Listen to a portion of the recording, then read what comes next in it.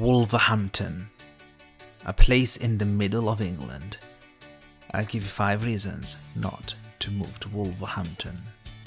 Number 5. No seaside. It's in the middle of England where everyone stops for a break to take a dump and travel to the desired location. There is nothing special about the place.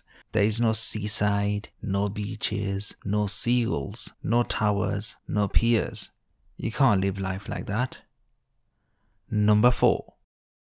It's next to Birmingham.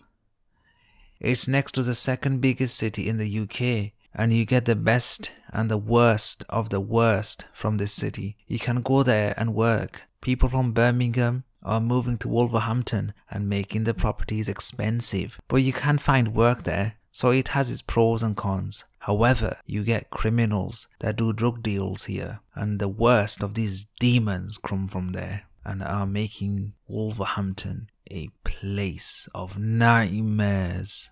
It's my life. Number 3. Sports. Let's be honest, all the Midland teams are rubbish. I mean, Leicester winning the title, that was a fluke. It's not gonna happen again. At least they did it before Liverpool, who are an embarrassing team because of the resources they have. I feel sad for the local kids who have to support one of those teams from the Midlands, as they all suck wind. Wolverhampton FC. When was the last time they won something? They never win anything. The colour of the jersey, orange and black, looks great, but the team is awful. No wonder they have a light show before some football matches, cause everyone knows the team is useless. Number 2. Gardens. Who in the green hell likes to visit an English garden? Whitewick Manor and garden. The name White is spelled wrong. It looks awful. There isn't a fruit tree in sight. They don't care about attractive trees. They like paving stones with a trimmed bush and pond that needs cleaning every time. Wasting taxpayers' money on that. We could generate so much wealth from having a theme park, perhaps. My God.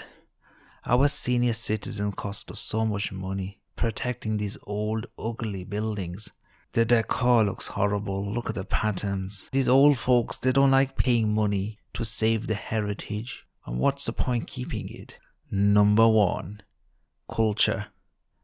The city is not a cultural icon like Liverpool and Glasgow. It's an average city that has no heritage. Sometimes it hosts minor events to boost the city's income, but nobody cares when you got Birmingham next door, and hosting events in Wolverhampton won't ever cut it. That's all, folks. Give a like, comment and subscribe. See you next time.